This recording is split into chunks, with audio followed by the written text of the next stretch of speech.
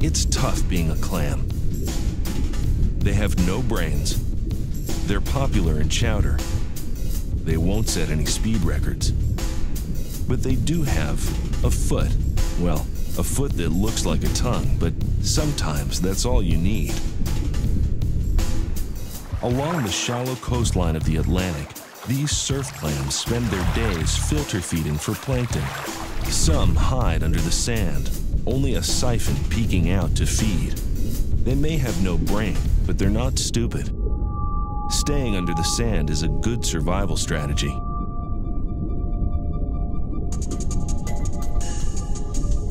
To counteract this, cow-nosed rays stir up the loose sand to expose the clams, then crush them with their powerful jaws. Other hunters, like this oyster catcher, have a different method to get a half-shell platter. They slice the muscles on this jackknife clam and pop open the shell. They don't have eyes per se, but clams do have special photoreceptor cells. A sudden change in the light means something bigger and hungrier is above them.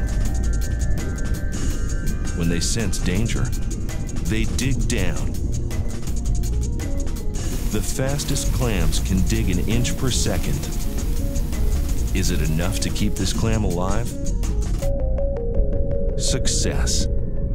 That's one clam that's as happy as, well, you get the idea.